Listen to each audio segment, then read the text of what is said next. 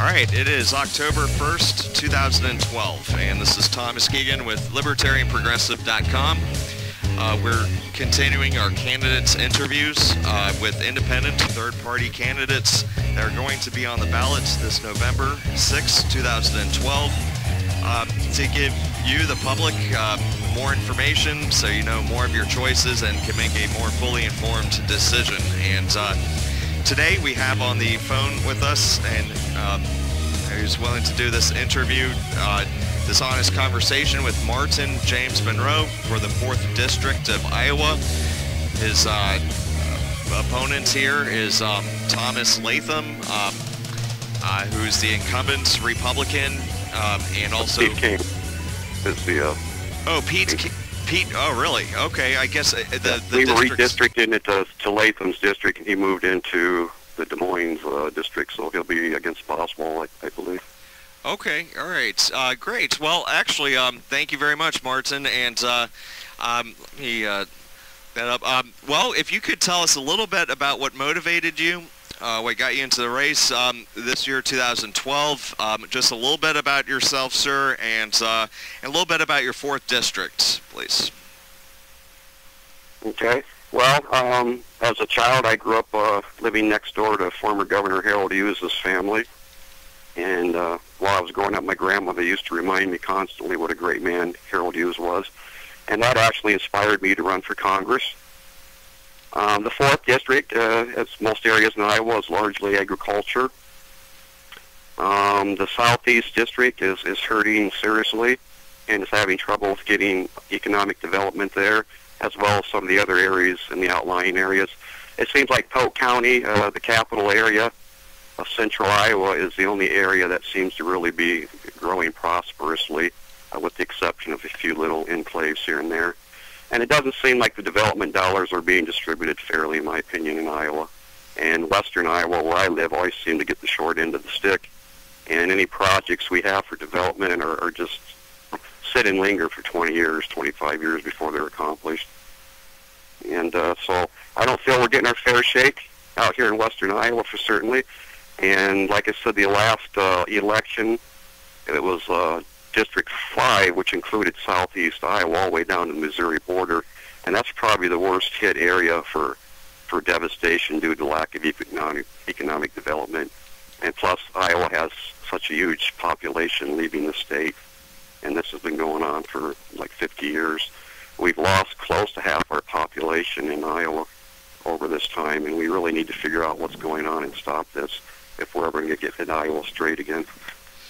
Wow, that's a big population change there, and well, I think it starts with probably having a good level playing field, a good equal level playing field, and making sure the conditions are all right. And yes, now I've looked it up. Steve King, who was in District 5, but I guess he'll be running District 4, and also Christy Vilsack and the Democrats, and so that's the choices you'll probably hear on the mainstream, Steve or Christy, but time's going to come when the polls are going to reflect what we have in Congress. Right now, the Gallup polls stating that there's a 10% approval rating in Congress. That's a recent poll, August 24th, and also it matched the historical low, which was 10% also. I think it was in March or April. And one issue that I always felt was a line in the sand ever since the beginning of this year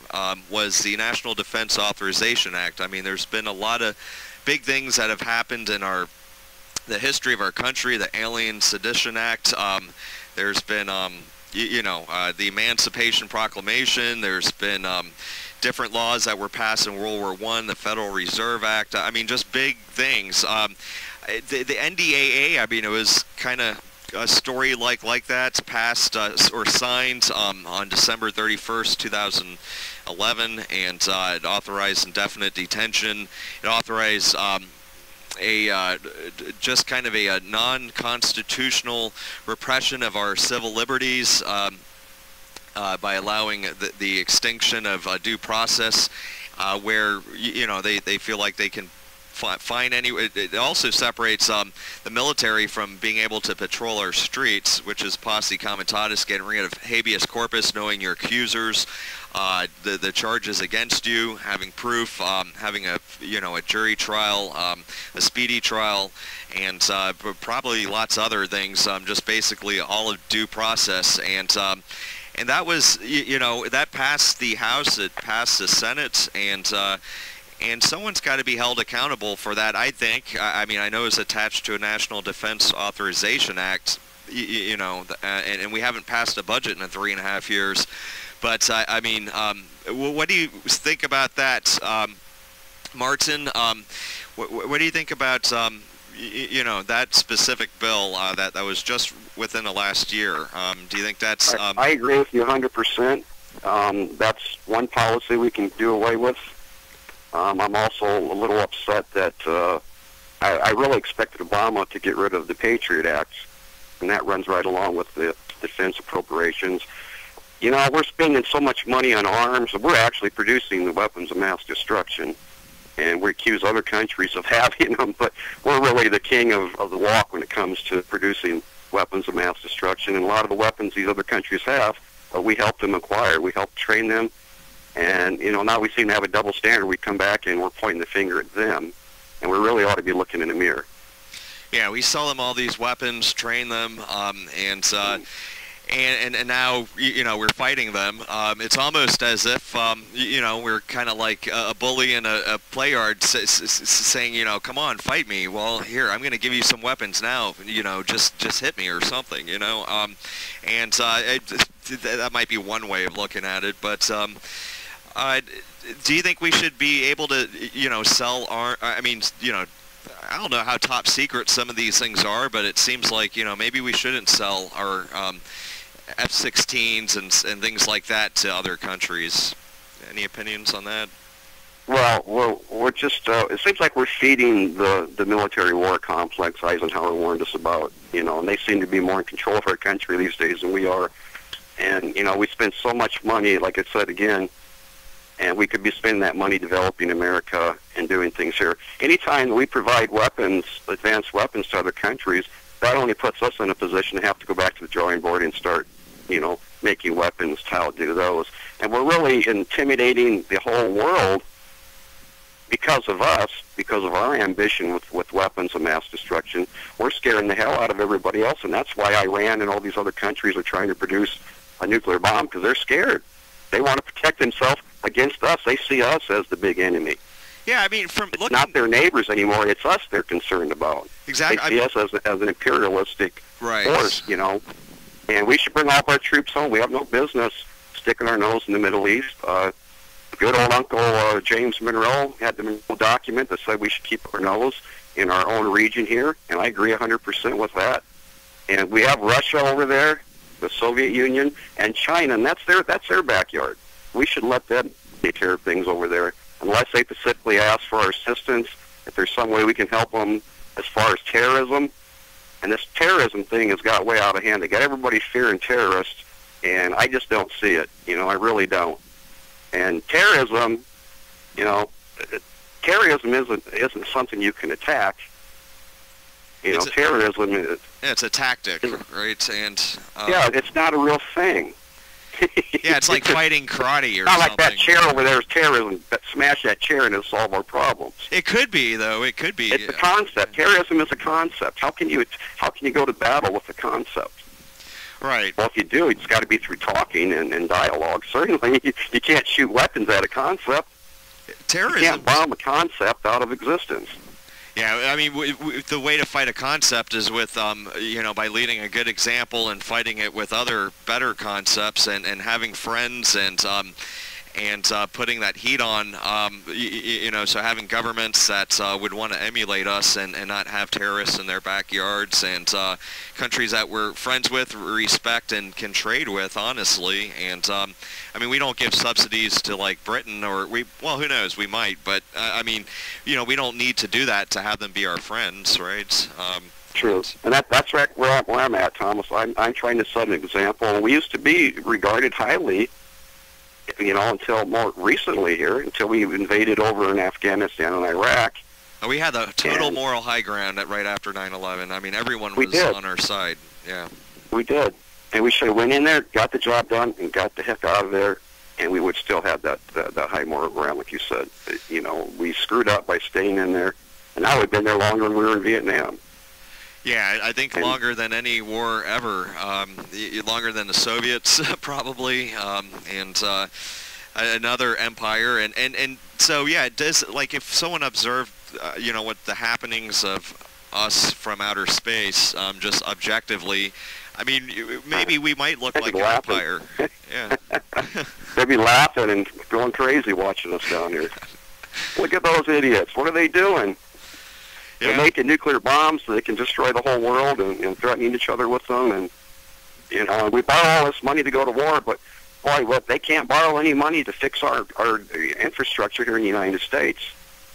Yeah, we just build things and destroy them, and instead we could be exploring space or something like that, and exploring the oceans, whatever. I mean, doing a lot more of that. Spending maybe, if the military-industrial complex has such a grip, which I think, if we can't defend ourselves against that, then are we really defending ourselves against? But if they do, or if there's just not the compromise there, maybe we could just avert them, kind of change their course into new technologies, like maybe exploring in space, which and also being a major defense for us. But I mean, we could cut back the military budget probably by lot, and that's not something I don't think the Democrats or Republicans are. It seems like there's a profit motive in war, like you're saying with Eisenhower, and decisions are being made on fear rather than facts. You're right, absolutely right. They've got everybody scared of everything, and everybody's afraid to even stand up for themselves. They're so afraid. And I'd like to tell you a story about my experience in the military. They waste more money, and they're not held accountable. None of the bureaucracies in this country have to be held accountable by an independent, audit at the end of certain periods. Right, especially the CIA, the Defense Departments, and the Federal blank checks. Reserve. Yeah. Blank checks. Oh, they've lost. They can do whatever they want. They can say we need 350 of these Polaris missiles, and there's no debate, and then they always cost 2 or 3 times as much. They have overruns. Nobody's watching the spending in the Department of Defense. And you're right. The Defense Department spends and wastes so much money, and they've been doing this forever. Even during the Cold War, when we actually weren't physically at war with anybody, they were still spending money comparable if they were during war times. It never ends. We're feeding this industry, literally. Yeah, feeding this industry and waiting for the next war to happen so we're prepared to jump in there. And who makes all the money in the wars? The billionaires. Who pays all the cost? We the people. Who bears all the burden? We the people. And then when we're in a deficit, they want to take away from we the people instead of taking away from those that profited hugely during the last 12 years or so that we've been engaged in this war. A war's a racket. I mean, Smedley Butler said that. The general, I think the Marine general from... Great man. And, I mean, they fund both sides, so it's kind of like they fund both sides with the Republicans and Democrats as well. So, I mean, that's another issue. It's pretty sad. I mean, the military-industrial complex now has turned into the Homeland Security complex, and I mean, exactly. If we listen to the people before 9/11 that were warning us, I mean, the Bush administration was warned a couple times that people were trying to hijack planes and things like that, and there were FBI agents that do have integrity that were trying to warn us, and some people were on the case, but instead of those people getting promoted, most likely they probably got run out or fired, and the people that failed on the job probably are the ones that got promoted, and so I mean, everything's just backwards. I mean, we could have, arguably we had the intelligence. I mean, I know hindsight's 20/20, but I couldn't have said it better, Thomas. You're absolutely right. We have excellent security apparatus in this country prior to this bombing, and people miss warnings. It kind of reminds me of Pearl Harbor. I sit here and I think about it, how in God's earth could Pearl Harbor possibly be snuck up on by so many planes in the air, and nobody was on guard? You know, it just I can't believe it. Yeah, there's been you know, a lot, you know, now that people can look back on history and review those things. I mean, that's something that's been noted by more recent historians, and so who knows how we're going to look back on this. I mean, the Republicans and Democrats have a 10% approval rating. If they really had that affected or reflecting Congress, they would actually, there should be 10% of Republicans and Democrats in our Congress right now. No, and you know what's happened is these people don't even care about their reputations anymore. They're all gaming the system. They're all making out like bandits. They all have lifetime positions in Congress, just like a king. It's like they've been nominating themselves to Congress for the rest of their life, and they have no right to hold those seats. Those seats are intended to be rapidly turned over, so we have fresh blood coming in and leaving all the time. This prevents corruption. It prevents you from getting too cozy with the big money interest. You know, I'm really sad. I think Obama, or whoever the next president, should declare a national emergency employment and homelessness act in this country. We have 47 million people in poverty now in the United States. We need to invest in our dilapidated infrastructure, education for tomorrow's jobs, with the goal of becoming #1 exporters of clean energy, and complete a transnational solar-powered bullet train across this coast. America needs a national goal to achieve, like the space exploration you related to earlier in the 60s. We need something like that to fire this country up and get us going. We need to bring our jobs back. We need to start using trade tariffs to control the offshoring of our jobs and productions, which then are just re-imported back to this country at ungodly cost to the American citizens, not to mention the jobs lost and the factories shut down as a result. Now, these are, I mean, issues as an independent that you're not going to hear from a Republican, Democrat, or you might hear like one of these things, and they're probably, are going to find some excuse why they can't, get it passed, or fight for it hard enough, and so they always do the opposite of what they promise. I mean, it's the vicious cycle, and I'm sure that's why most people don't even vote. But like you said, they don't have any shame. I mean, even if they only won by, only if one person showed out and voted for them, and it was themselves that voted for themselves, and if they so happen to win, they wouldn't care. I mean, that wouldn't bring them to shame. They wouldn't feel like, oh, there's a 1% turnout this year and I got elected. Maybe just like George W. Bush didn't feel any shame when the Supreme Court gave him the election. No, he was strutting around with Cheney like on the ranch, like as if he won 50 states. So they have no shame. I mean, they're going to get right into it, and it's going to affect your lives. So, I mean, I understand people not wanting to vote, but you don't have to vote for the Republicans or Democrats yet. You can still vote because in 70% of the districts there is an alternative candidate that's on the ballots, and that you're in prime position. It might be kind of David versus Goliath, but it really is we the people versus special interest, and it's just a choice. So, I mean, they're doing, so we need a lot more transparency. I mean, how can we make, a lot of us don't feel informed or want to get involved in politics, but maybe some light was shined there. What do you think about freedom of information? What do you think about whistleblowers? What do you think about oversights, accountability, that whole area?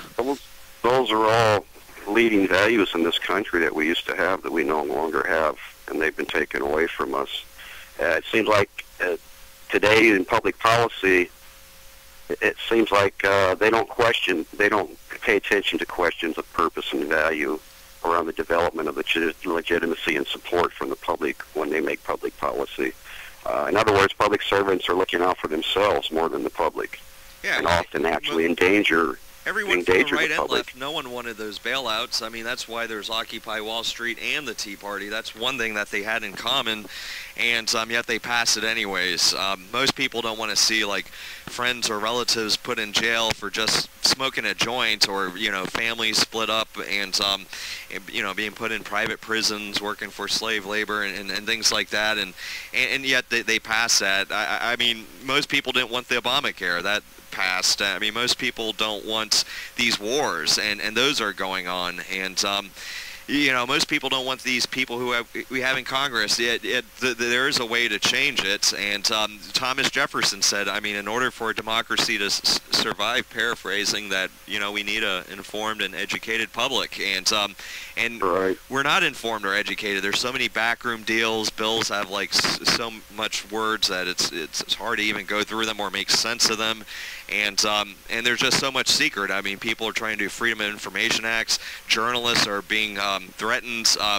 Whistleblowers don't have a way to file grievances or some kind of process that, you know, gives them a fair shake from, you know, being persecuted possibly. And so, I mean, we're walking in the dark here. I mean, I don't know all the answers because, you know, so if the government leaves me to guess, then I just have to, you know, that's where conspiracy theories and stuff come from, because, you know, everything's not open and transparent. It invites it.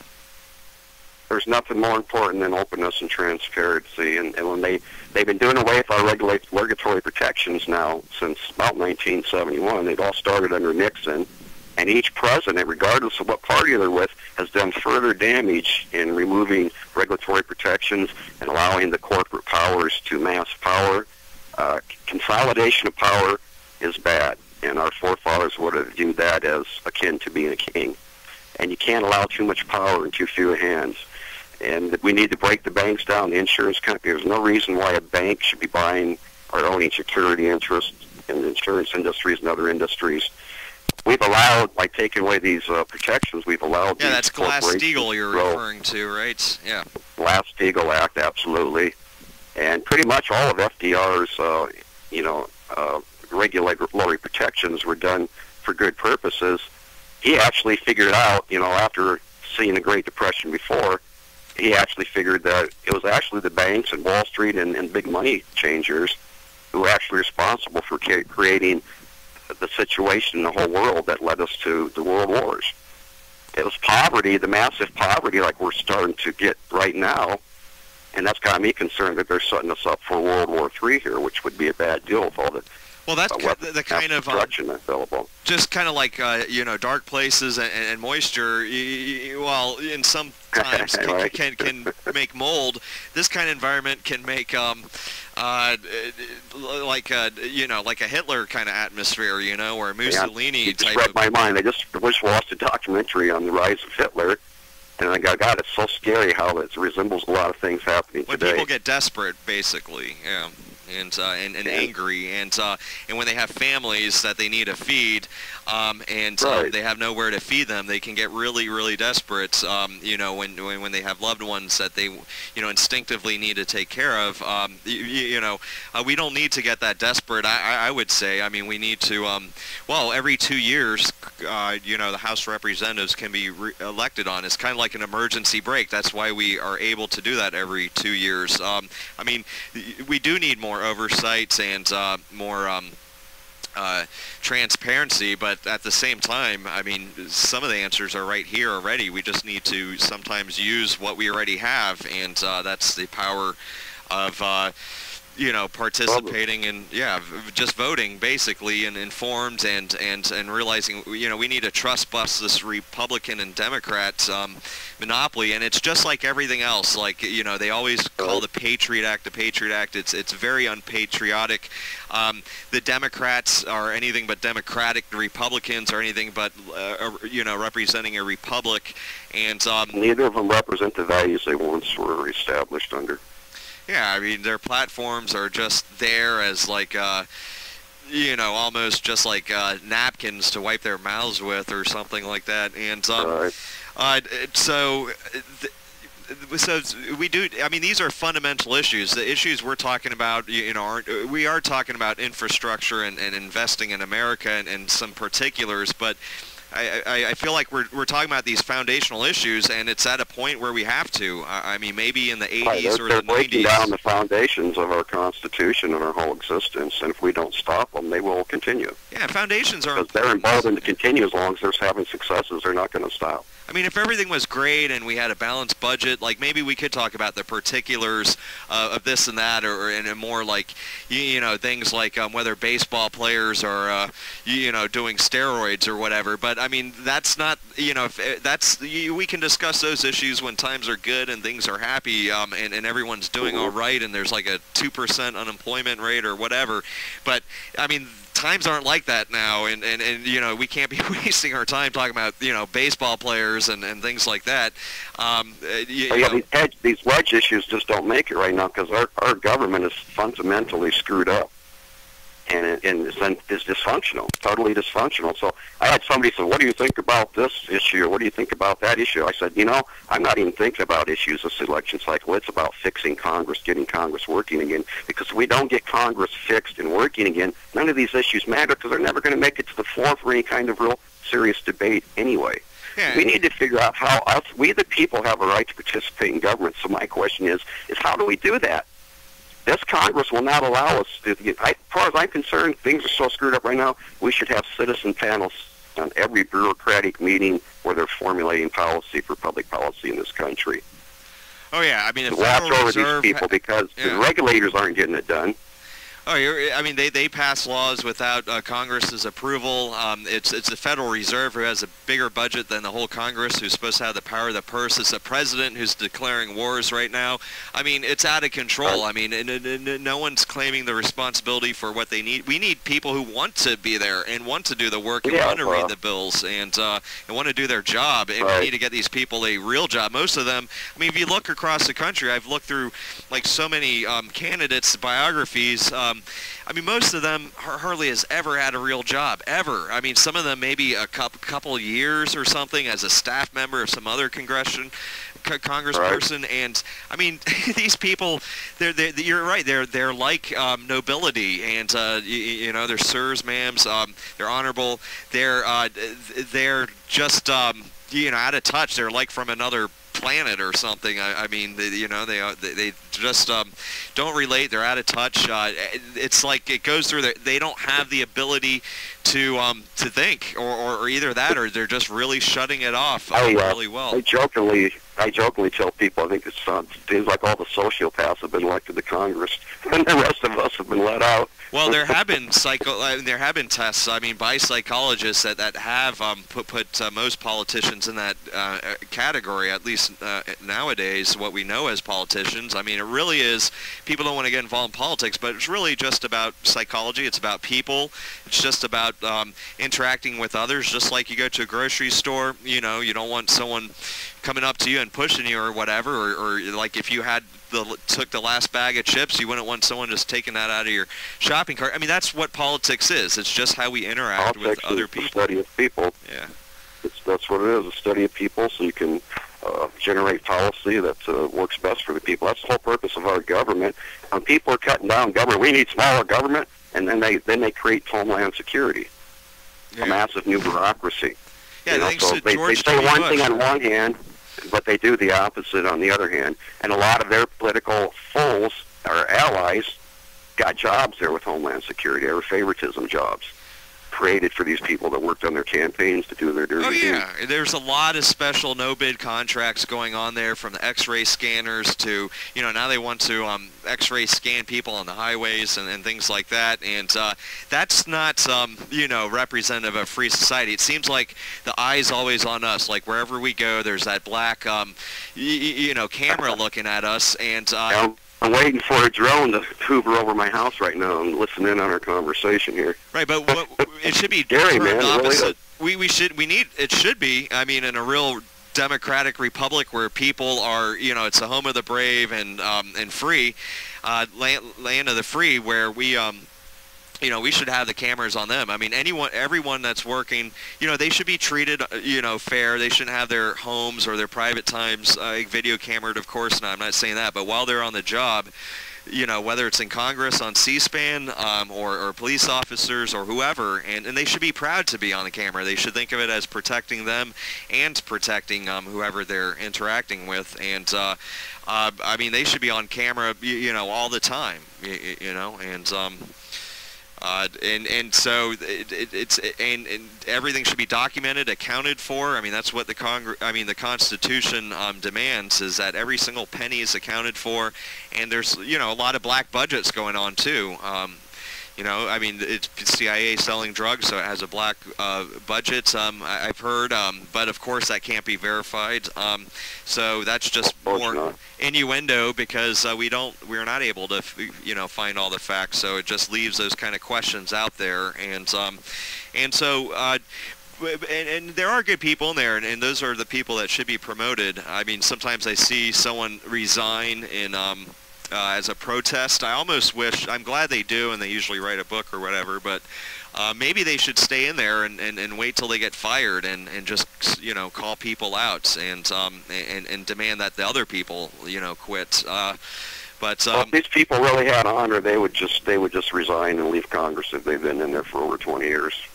Yeah, I mean, if I felt so pressured where I couldn't vote, you know, on bills, my conscience, I think at least I wouldn't want to do any damage and just leave, you know, at the very least.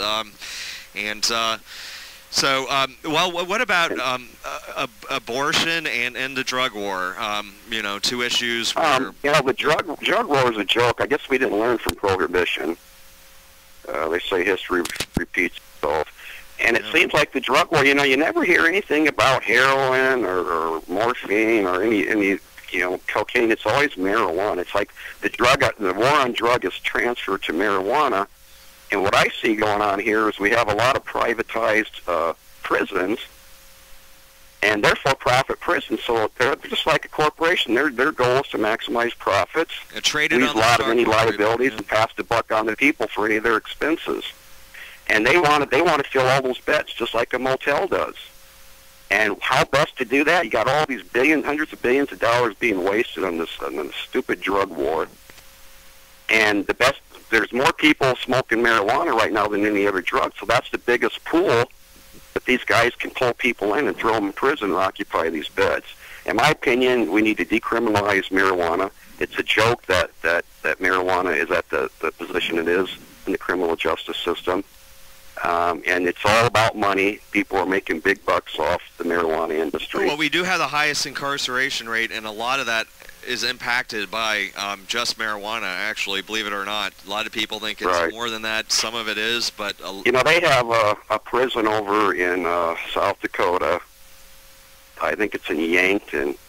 And they have no fences. People just dress in ordinary. It's for people for non-violent crimes, like marijuana. Victimless crimes, even more so, yeah. I mean, whether it's right, and it's more geared towards counseling and letting them out and putting them on probation. And you can walk off the premises anytime you want, but the sticker is you're going to serve your full time in prison if you do. So they give them an option to go to this, you know, minimum security prison. Like I said, there's not even fences around. You're on your honor system, and you know you don't leave or you serve your full time. Yeah, just kind of like a dentist. So much money. Yeah. It's like a dentist making, or a doctor, I should say, doing an extra procedure because they know the insurance is going to pay them off, you know, and it's like, exactly. Yeah, I mean, it's just a free check, and in the meanwhile, that person could have a kid that's like, you know, in elementary school or something right now. That person could have a wife or husband, and you know, who's, you know, having a hard time paying the mortgage right now, and who misses, you know, their loved ones, and you know, they could have a parents and brothers and sisters who, like, you know, on their birthday usually, you know, go over to their house and blow out the candles on the cake, but instead, you know, they're just, you know, whether they're in South Dakota or wherever, they're not free, you know, and they're in captivity for a victimless, you know, offense. And to me, that's just sad, and it's just got to be stopped. It's got to be stopped. Well, it's a criminal market is what it is, and since more, you know, they say there's up to 50% of all the federal prisoner inmates are there for marijuana. usage. In America, a doctor can write you a prescription for synthetic heroin, synthetic opium, cocaine, and numerous barbiturates. Well, there's some people but still they can't write you a script for marijuana. There is, like, there's this guy in the 80s that got a prescription for marijuana from the government, and he gets it from the federal government. It was a trial, but the people who were still getting it can still get it, and he still does. And you can see him on, like, the internet on, like, some videos explaining this. And so he was saying he feels guilty that the government is locking up people for the same thing that they give to him for his medication. Right. And marijuana does work for a lot of people, cancer patients, people with glaucoma. It's proven. And there's no serious harm's ever been proved about marijuana. There have been. They get some. Yeah, they get some pseudo scientists to come in and make misclaims. And there's been cancer patients, 70-year-olds, at least 70. I think maybe they're 80, but I mean, thrown in jail for that. Dying of or living with cancer and trying to deal with it and having their house busted in. I mean, I don't know what they were in the middle of, but whatever they're in the middle of, their doors are busted in and they're put in jail. And it's so ridiculous that even the Indian reservations can't grow it for making hemp and rope and using it for all the old do you think, I mean, would farmers want to grow it if the hemp, I mean, I'm just talking about industrial hemp for a second, would that be a benefit to, like, do you think a lot of farmers would, but it would also be competition against the cotton growers and all the big cold money, corn growers, and, so you keep running into these massive lobbying organizations that have so much money that you can't beat them back. Now, if you make it in the free market, if you make it with competition, then all power to you. If you make it, you become a billionaire like Bill Gates and you don't try to stifle competition, then that's great, right? But if you start doing things that, like, you pay Congress to pass laws that make it illegal for your competitors to, bring on other products to the markets, then that's cronyism. And I mean, what do you think this? There's a lot of. It's also illegal. It's unconstitutional. It's a violation of ethics for a member of Congress. But when's the last time you heard or seen an ethics violation complaint or anything in Congress? No, I haven't seen one. It's been like 10 years since I recall.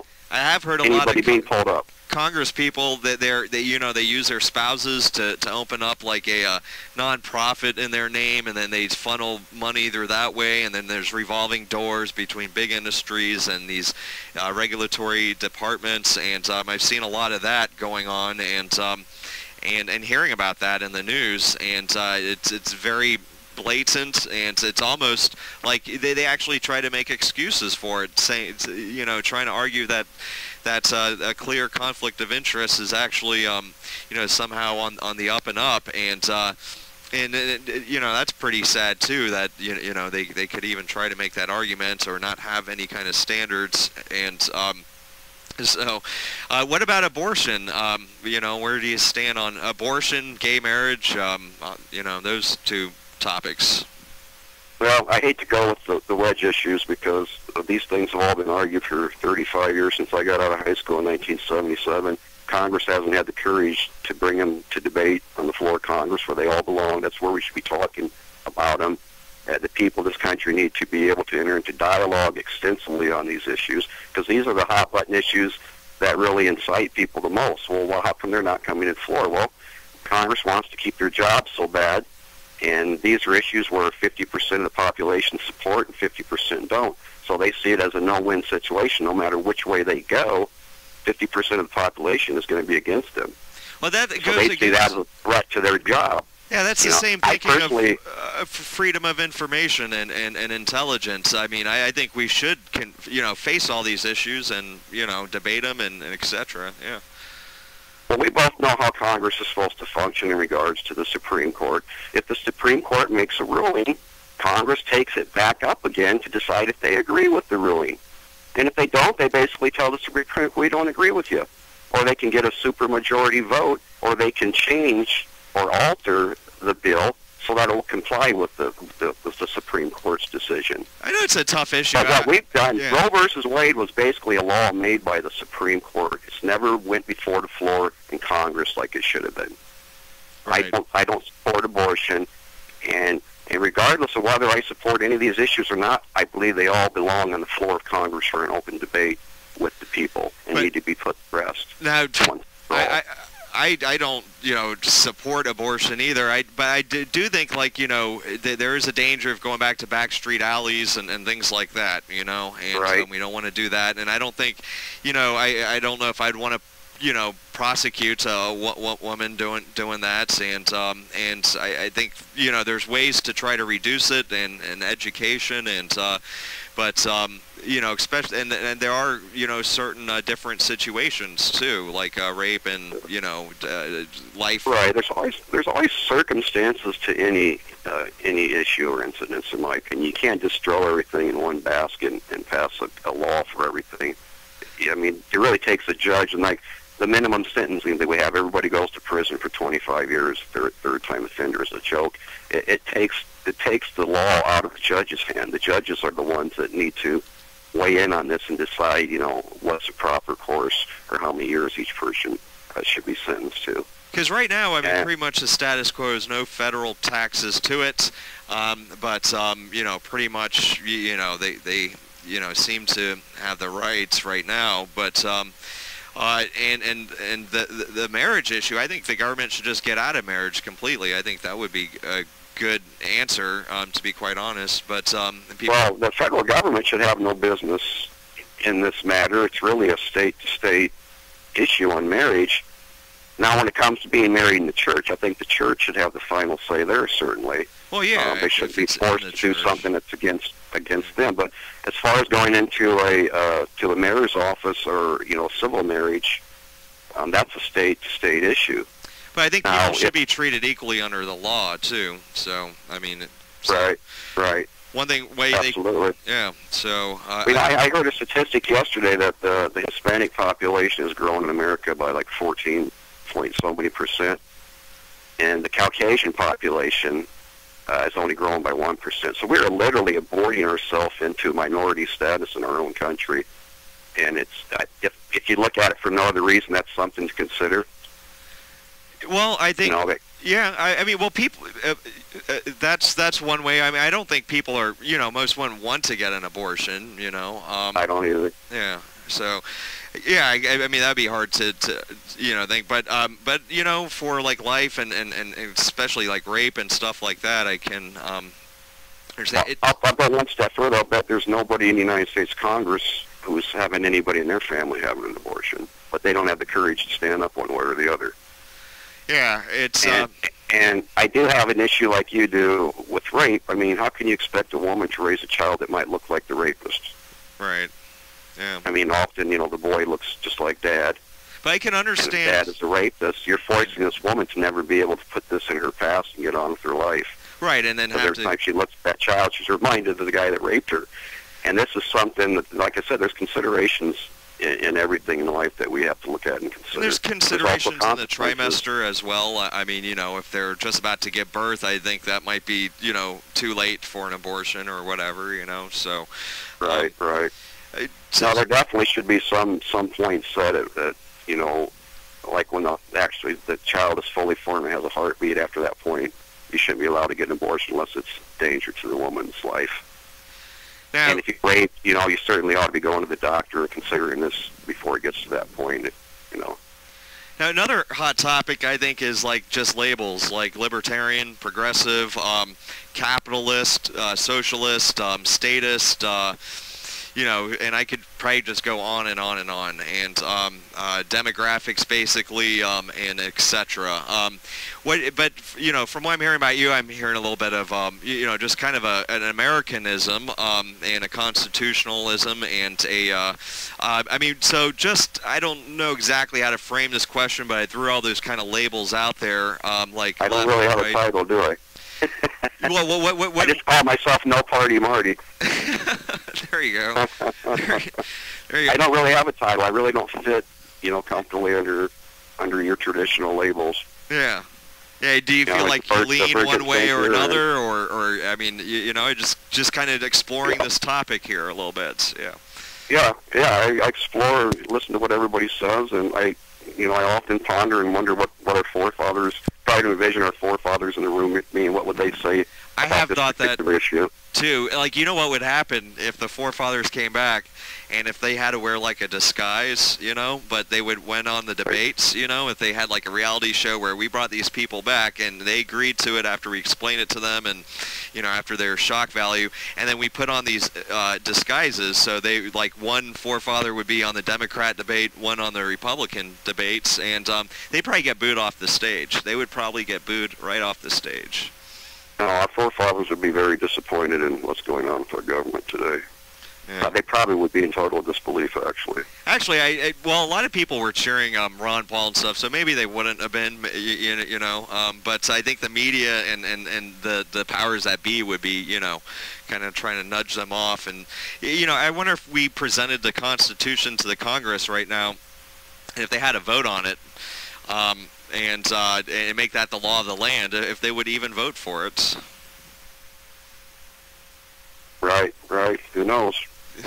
Probably not. Well, now, talking about that a little bit, like the Founding Fathers, and it doesn't have to be from that time period or anything, it could be right now. Like, who's some people that you've been thinking about lately, and why is that, Martin?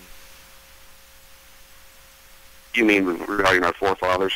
Well, just anyone. It could be someone you know that no one's even heard of, but just lately, I guess, is the main thing. So Justice Louis Brandeis, somebody that I look up to. I loved Robert Kennedy's work in poverty, going into the African American neighborhoods and really just letting people thrash him and scream at him and tear him down. And I think that's the ideal representative there. You need to be able to step into other people's shoes and hear their concerns, you know. And I read a book, Trotsky, about a Russian author that was sent to the gulags for being an artist. And when he died, he had an inscription under his bench, I believe, in his cell. It says, "How do you expect those who are not hungry to understand those who are?" Yeah, that's, I mean, we can't really, and that's why we can elect our own representatives, and how can we expect people who've never had a real job to know what it's like to have a real job, or people who, I have people, you know, who've been blessed and never been without a job in their entire life, and they just can't fathom why people are struggling to find work. They just don't get it because they've never experienced it in their entire life, and they don't realize how fortunate they are either. Yeah, a lot of times people they act like they're better than the rest of us or something, or they're, you know, they were born under a guiding light or something, and the rest of us weren't. Yeah, or you know, if I had gotten, you know, hit by lightning, which, you know, I'll knock on wood here, but I mean, then, you know, you might understand why I might flinch a little bit, like, you know, if we're outside and it was like lightning out, you know, and we're in a... Right. I mean, my reactions might be a lot different than other normal people, and yeah, I mean, there's lots of things like that, and so I mean, we can try. There are people that try to be empathetic, and like you said, I was looking. It was funny you said that. I was kind of looking at some old clips of Robert Kennedy the other day, and I saw a debate with him and Reagan, or a little bit of that, and then another, and he did go out there. I mean, I think that's, you know, you should go also. You should go to who your base is, but I think you should also go out there, right in the middle of the you know, downtown or wherever you need to go, and to everybody, because whether it's you know, 1,000 votes from one district, no matter where they're at, I mean, hopefully everyone wants to you know, vote for the Constitution, and so right. Yeah, I mean, so as a field organizer, I've gone into African American neighborhoods, the hood. I've gone into barrios, and you know, I've gone into, you know, neighborhoods that nobody else wanted to go into or afraid to go into, and I had nothing but great experiences the whole time through. Not saying that you can't, you know. In fact, in an African American neighborhood, I approached a group of guys, and one of them was ready to duke it out with me, and all of a sudden one of the other guys said, "Oh, hold on, man. Because I want to hear what the man's got to say. He's a white boy coming in here and marching right up to us. I want to hear what this guy's got to say." And I was really impressed that he stood up for me and stepped in. you know. And so I gave him my spiel and told him I was working for my state representative. And they were trying to get rid of him. His own party was trying to get rid of him, and I thought he was a good man. He's done a lot of good for your neighborhood. And if you want to see him get reelected, you need to step out and vote. And it was the worst voting district in the state, with only 17% showing up for the primary. We delivered 68% for the primary. Wow. Which is absolutely unheard of, even for a general. Even Kennedy didn't do that well in the general election. And just two of us, me and my state representative, they redistricted, so he worked his new district, and I worked his old district, which was the Italian and the African-American neighborhoods around downtown Des Moines and all the minority neighborhoods. And that was the reason his own party was trying to get rid of him, because he didn't vote on a lot of the bills because they didn't do nothing for his neighborhoods. You know, they did good things for all the wealthier neighborhoods, but, you know, they didn't want to distribute any of that part of the wealth to the minority neighborhoods. And so he just simply withheld his vote and didn't vote.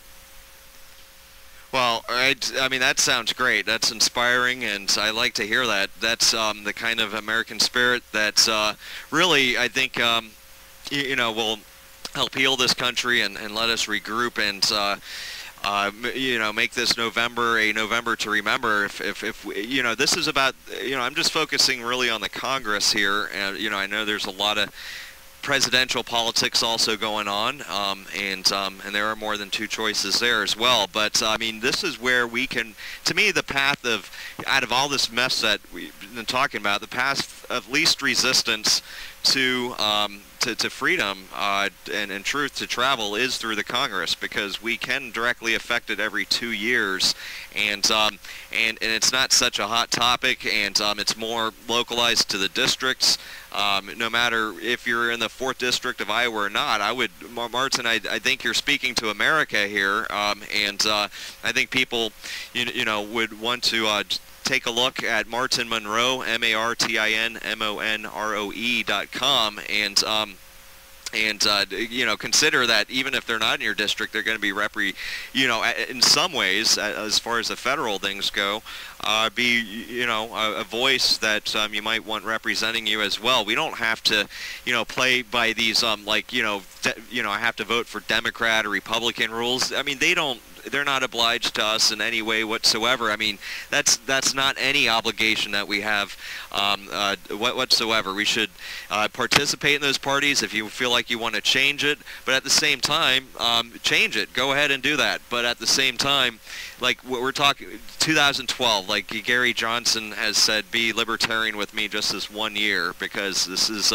we're at a crucial point. And I mean, I'm just saying, you know, just vote independent and third party this 1 year and see how it goes. Maybe we could get 50 plus independent and third party candidates elected, you know, representing each state. Maybe we can get more, less. I mean, as many as we can. I mean, that will change the dynamic. And so, you know, I mean, the main thing is, are you going to uphold your oath? And, you know, do you believe in equal justice under the law, and want to work with people, and be truthful, and, you know, just kind of bring that American spirit back, where, you know, you're not necessarily a Democrat or Republican. I mean, you can see beyond that, just trying to find the best ideas that work, bringing solutions instead of more problems to problems. And Martin, is there anything else that we didn't quite go over yet that you'd like to cover? And I do appreciate your time so far today, sir.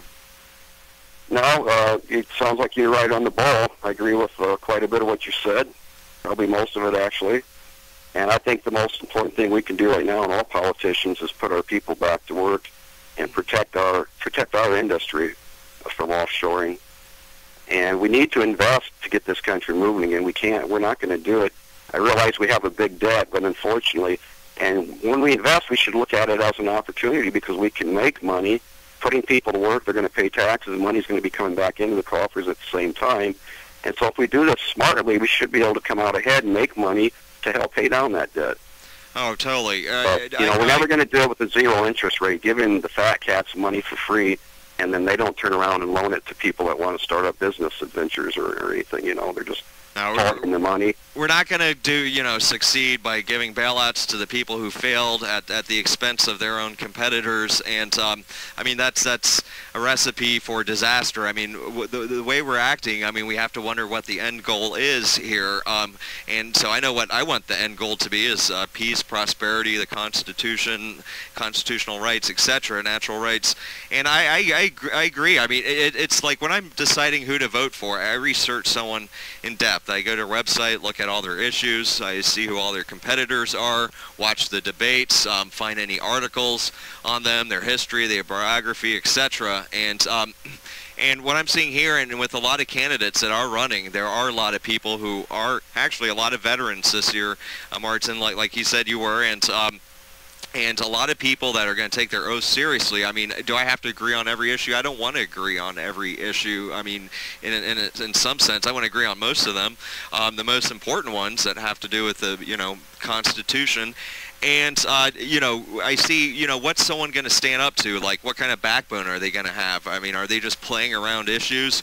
Or, are they bold enough to acknowledge that we have, a messed up system that needs to be completely fixed, like the drug war, like our empire, our imperialism, and, I see what kind of integrity they have, what kind of jobs they've had, military, that's definitely good. Someone who, when they talk about America and the Constitution, you could tell that, they revere it very much, and that's not what I see with Republicans and Democrats. These are not the issues that they're talking about, or reflecting whatsoever. I mean, what I see from them is greedy, sly shysters that just want to, smooth talk people and really just, just get us like more the mafia's taking over Congress, and it's like a bunch of mafioso guys, they're all connected, buying judges and representatives and Supreme Court. Whatever they need, they got the money to buy anything. They buy the media. And we screwed up by allowing them to get that big, and now we need to chop them back down. That's the only way we're going to do it. Yeah, I think MSNBC re-regulate them. Yep, MSNBC is owned by General Electric. I mean, it is an inside game, and it's totally rigged, and there's insiders everywhere, and the Republicans and Democrats, just by voting for them doesn't mean that you're in now. You're just the pawns that support them and give them the money, and yeah. Chuck Grassley came back for his last vacation here in my hometown of Ivy Grove and met with a bunch of Republicans, and they asked him a lot of great questions. How come we don't have term limits? How come we don't have public financing of the elections? And he just sidestepped them on everything they asked him. They asked a lot of great questions that deserved a response.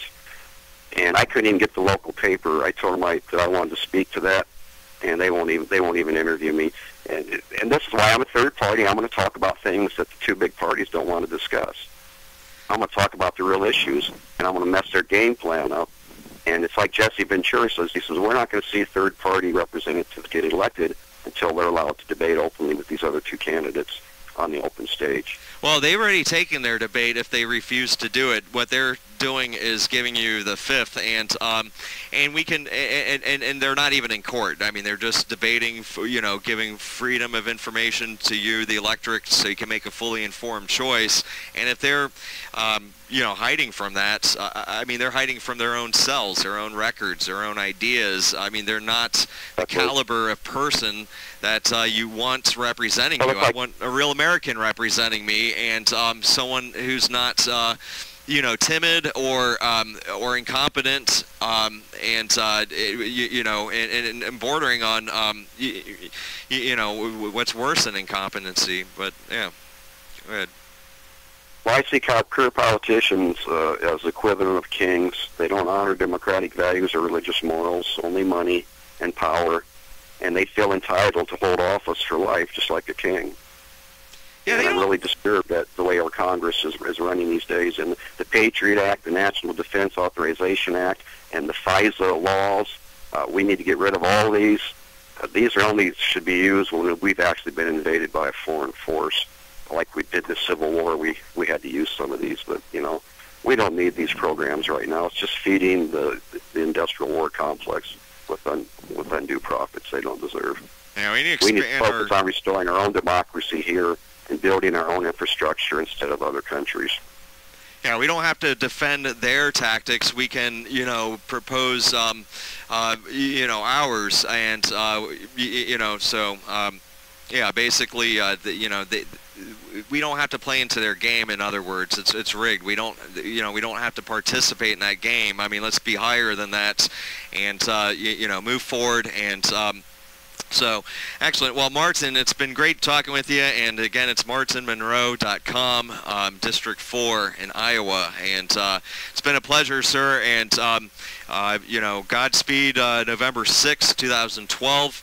Hopefully, for the whole United States or many places, he'll be shot, heard around the world, and headlines. That's what we need. That's what we need. And so we need Paul Revere to mount that horse and take another ride, huh? Well, we do, and we can vote, and so I agree, and I'll say goodbye to you real quick after this interview, and thanks again, Martin. Yeah, have a great day, Thomas. Thank you very much for allowing me to talk to you and tell you my position on things. I appreciate it. Thanks, sir.